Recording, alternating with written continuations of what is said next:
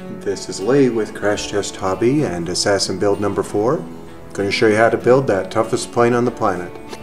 If your plane is not colored yet, now is a good time to put on the colored tape or other decorations that you want to do before you start cutting out your radio slots. Here's a list of the components we're going to install in the plane in this video. We're going to start by screwing the stainless steel motor mount onto the Formica plate. I'm using number 6 screws. Make sure that the screws nor the bomb drop hole is directly over the spar. We're going to measure back from the nose of the plane, 2.5 inches for the battery and 4.5 inches for the radio slot. If you want to move these to another location, that's fine, but as long as your center of gravity remains the same, the plane will fly well. We are going to cut a slot 10 inches wide where we're going to put the servos and the receiver and the speed control and put the battery in the front. So I like to cut with a soldering iron. You can cut with a box knife if you would like. Part of the reason we don't put extreme tape here is it's extremely difficult to cut through. And also cut a slot for your battery. Realize that the battery needs to be tight as you put it in this slot, and so do your servos and receiver and speed control, so that they don't come flying out during aerobatics and combat. You notice that I cut out the battery slot and then continued cutting deeper with my soldering iron. My battery is quite tight in there. I almost don't need the Velcro around it, it's so tight.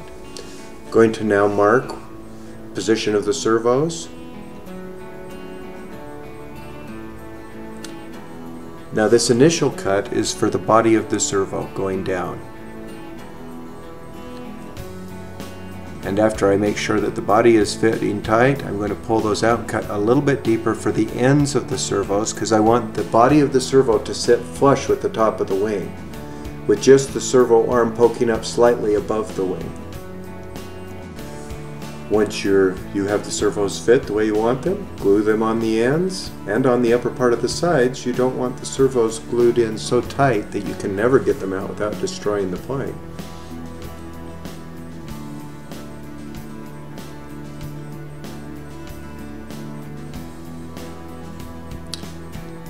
These slots are for Velcro.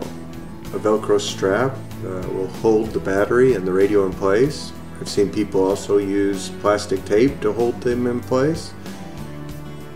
The Velcro strap goes over the top of the battery and over the wires and the end of the ESC. I'm marking a slot for the receiver. And with the Velcro strap in place, I'm also marking where I need to enlarge the hole for this speed control.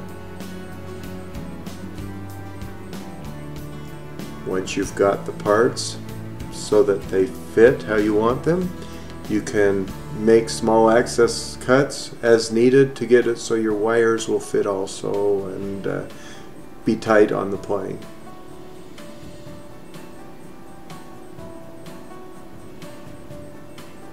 Now all the excess wire will be under the speed control and under the receiver. I use a screwdriver to enlarge the narrow holes where I might get overmelt using this soldering iron. That extra enlargement there is for the Velcro strap to come through.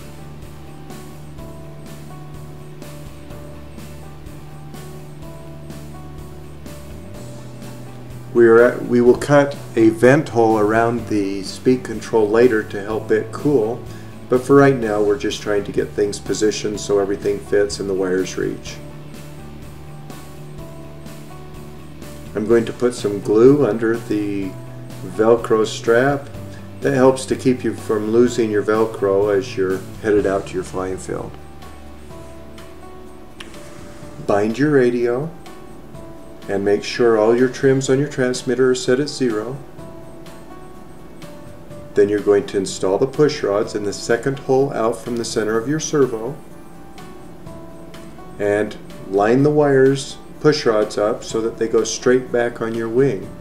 You're going to cut some slits for the elevon horns that point directly at the push rod on the servo.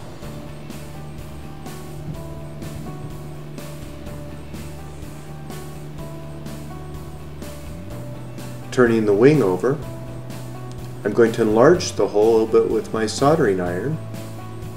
The reason I made that hole is so glue will have access to the sides of the horn to help hold it in place.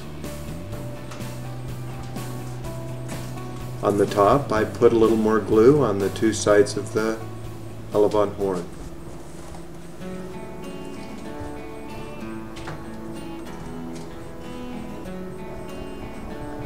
And I make sure that the pushrod wire is aligned with the horn before the glue cools. Let's do the other side. Put glue up the sides of the elevon horn and put some on the top to make sure it stays secure. You'll need to slightly enlarge the hole in the top of the horn so that your easy connector will fit, but don't make it so big that it's sloppy. Notice that I put the snap ring on backwards. It holds as well as the other way, but it also fits the horn better. Let's do the other side. A pair of pliers snaps it right in place. We are now going to cut the wires off to length. Leave yourself about 1/2 inch to 3/4 inch length extra. We're going to turn the servo arms 1 tooth forward. This helps us so that our rolls are more axial. Going to do it on both sides. Then we're going to align the elevon with the back of the wing. Tighten it in so that it can't move. Align it so it's straight off the back angle of the wing. Tighten it up. And then check it to make sure none of the linkages are flexing. On the midpoint of each pushrod, I punch a hole with my soldering iron to put a wire guide in. The wire guide keeps the wire from flexing side to side or up and down. It needs to be fairly tight, but be careful as you glue it that you don't get glue overflow that comes up and sticks to the wire in the staple and binds up the servo and the elevon movement. This is a prop guard. I've got one on the top of the right side of the wing and the bottom of the left side of the wing, and it keeps the prop from tearing up the back of the wing. At this point, I'm setting the controls so they all move the right direction.